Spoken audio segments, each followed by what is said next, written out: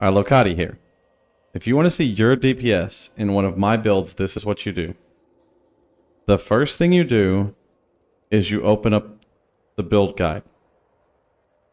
The second thing you do is you go to loadouts, you create a new loadout, and you make a loadout for your character.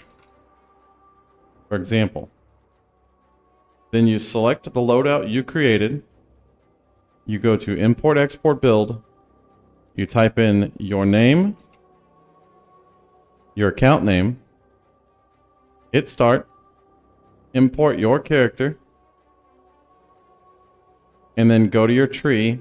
Make sure if you have any cluster jewels that are not selected on the import that you go ahead and click those cluster jewels.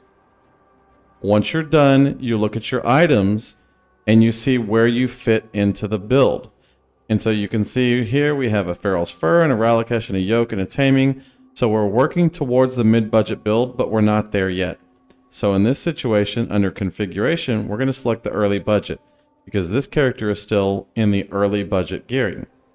Once you've done that, this is your DPS. You can double check the configurations and make sure nothing is squirrely. Like, is the enemy shocked? Is the enemy chilled? Yes, we do elemental damage, so we are shocking, we are chilling the enemy. Yes, we have life tap active. If we have life tap on our skills, yes, we're fortified. We use rage. We are leeching. We have a flask active. And God, I hope we've killed something recently. We're a slayer. It's our fucking job.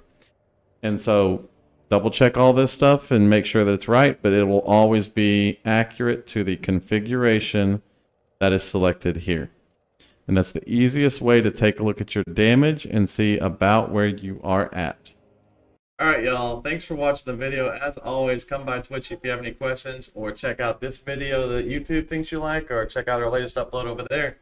Peace.